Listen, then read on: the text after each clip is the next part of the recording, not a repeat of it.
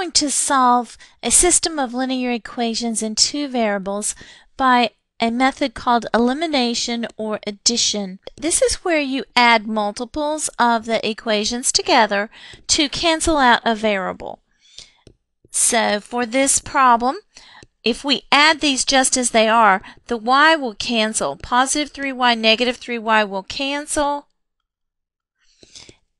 Will give us 4x equals negative 16. Divide by 4. X will equal negative 4. And then we substitute the x back in to solve for y. You can substitute it into either equation. I'll substitute it here. So I have negative 4 plus 3y equals 2. Add 4 to both sides. So I have 3y equals 6. Divide by 3. Y equals 2.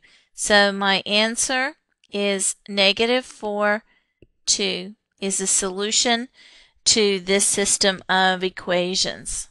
For my next system of equations, I can't just add them and cancel anything right now, but I can see if I would multiply my first equation by a negative 2, it would give me a positive 2y here. And then I could add them and they will cancel. So I'm going to multiply through the first equation by a negative 2. Right, and I'm just going to write it down below. So I have a negative 12x plus 2y equals positive 10. Now I'll work with these two equations and my y's will cancel when I add them together. So I have negative 8x equals 16. Divide by negative 8.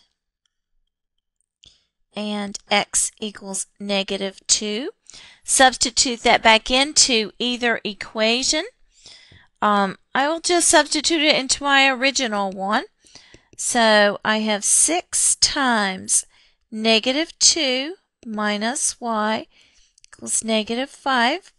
This gives me negative 12 minus y equals negative 5. Add your 12.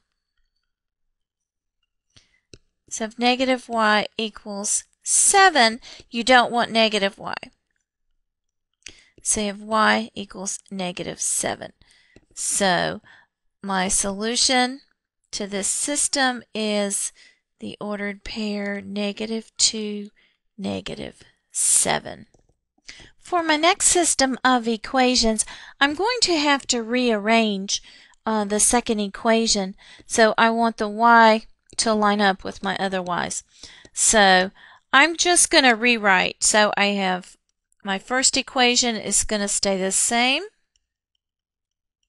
My second equation, I'm going to subtract 6y and add 2.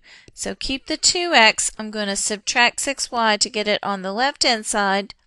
I will add 2 to get it on the right-hand side.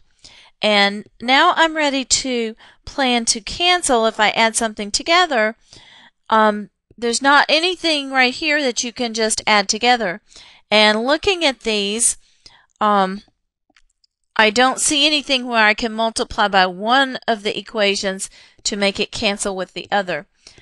I can see if I multiply the first equation by a 2 and the second equation by a negative 3, I'm going to be able to get a 6x and a negative 6x. So I think that is the direction I will go. I will multiply a 2 times the first equation and a negative 3 times the second equation. All right, so 2 times the first equation gives me 6x minus 10y equals 22. Negative 3 times the second equation is negative 6x plus 18y equals negative 6. Now we can add them together. The x's will cancel. For the y's will leave me 8y equals 16 divided by 8. So y equals 2. We need to substitute the y back and solve for x. We could plug it into either equation. I think I will plug into the second one. So I have 2x minus 2 equals 6 times 2. Right. 2x minus 2 equals 12. Add 2 to both sides. 2x equals 14. Divide by 2. X equals 7. So my solution to the system is 7, 2. For my next system of equations, I'm going to use the elimination method. And I am going to multiply by my first equation by a 3 to get a negative 6y and a positive 6y. So I will multiply through by 3. I'm going to write it below. Gives me 15x minus 6y equals 66. The 6y's will cancel. That will leave me 12x equals 48. Divide by 12. X equals 4. And then I will substitute back. I'm going to plug back into my first equation. So 5 times 4 minus 2y equals 22. 20 minus 2y equals 22. Subtract the 20. Gives me negative 2y equals 2. Divide by negative 2. Y equals negative 1. So my solution is the ordered pair 4, negative 1. The first thing I'm going to do on this next problem is get rid of these fractions. So on my equation number 1, I'm going to multiply through by 9, all the way across by 9. So 9 here, and 9 here. That will give me 2x plus 9y equals 13 times 3, 39. Right. Second equation, I'm going to multiply through by 8 times each piece. So the 8's will cancel, leaves me negative x. 4 will go into 8 2 times, so it gives me a minus 2y. And the 8's cancel, gives me a minus 7. Now work with these two equations. I will multiply the second equation through by a 2 so that I can add them together. So it gives me a negative 2x minus 4y equals negative 14. I'm just going to bring my top one down so I have them together. And now I can add them together to cancel out a variable. And 9 minus 4 will give me 5y equals 25. Divide by 5. So y equals 5. Right? I'm going to substitute it back. And I'm going to substitute it into this equation, into the y. So I have negative x minus 2 times 5 equals negative 7. Negative x minus 10 equals negative 7. Add your 10 to both sides. Negative x equals 3. Divide by negative 1. X equals negative 3. So my solution is negative 3, 5.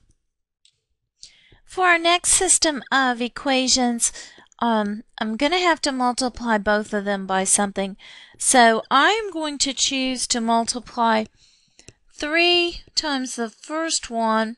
That would give me a 12x, and a 2 times the second one. So I'll do a 3 times this one and a 2 times this one to get a 12x and a negative 12x.